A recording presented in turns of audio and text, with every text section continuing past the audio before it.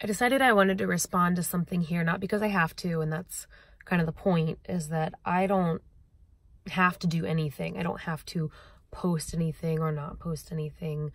In fact, I didn't even have to pursue wrestling. I don't have to be in wrestling. It's something I choose. And that doesn't mean that it's perfect, and it doesn't mean that I agree with everything, but you can change something more from the inside than from the outside. So I posted a picture today of myself in a bikini, and I felt really good about myself when I took that picture, and I still feel really good about it. And I got a lot of comments, some probably inappropriate, but to be expected. Some really encouraging and positive, some from people who were inspired by my hard work. And then I also received a comment from someone who I felt was almost accusing me of maybe going backwards or bringing the women's movement backwards, which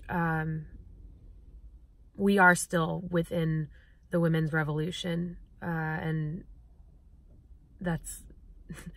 it's even become more of a marketing machine than maybe a real revolution at this point. But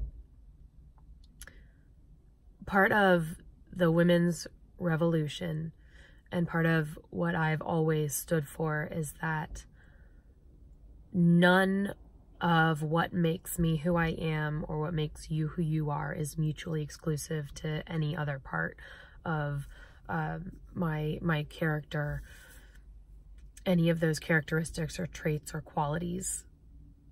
So I can still be a badass, and I can be an athlete, and I can be pretty, and I can feel good about myself.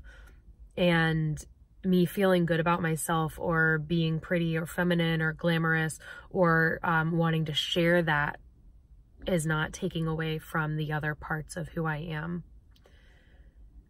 I realized that the person who posted this was coming, I think, from a place of, I guess, support and empowerment, but in a way by saying that I shouldn't be posting something like that because it was attention seeking in their opinion, or that women have to resort to their bodies and their aesthetics for the same kinds of money and opportunities as men.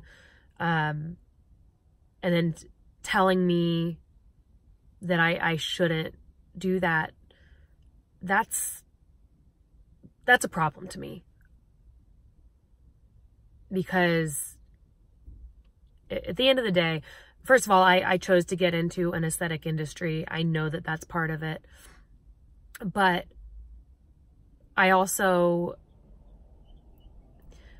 I appreciate the women, and I've said this before on record, who did do the bra and panty matches and bark like a dog and did all of these things so that now I don't have to.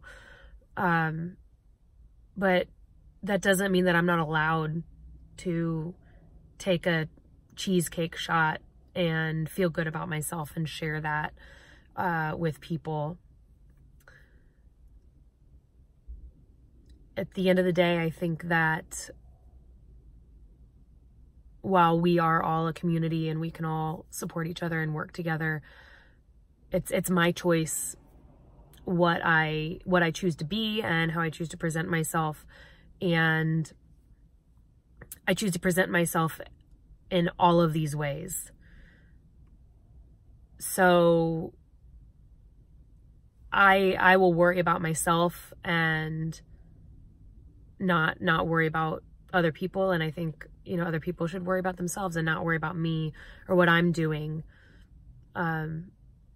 Because I choose freedom for myself, and I choose freedom for you too.